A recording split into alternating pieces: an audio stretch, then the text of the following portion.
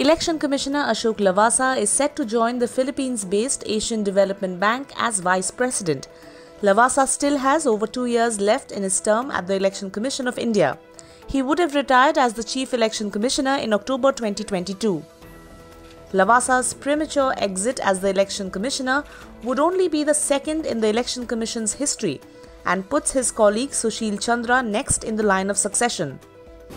Reports say his appointment to the ADB was finalised with the approval of the Union government.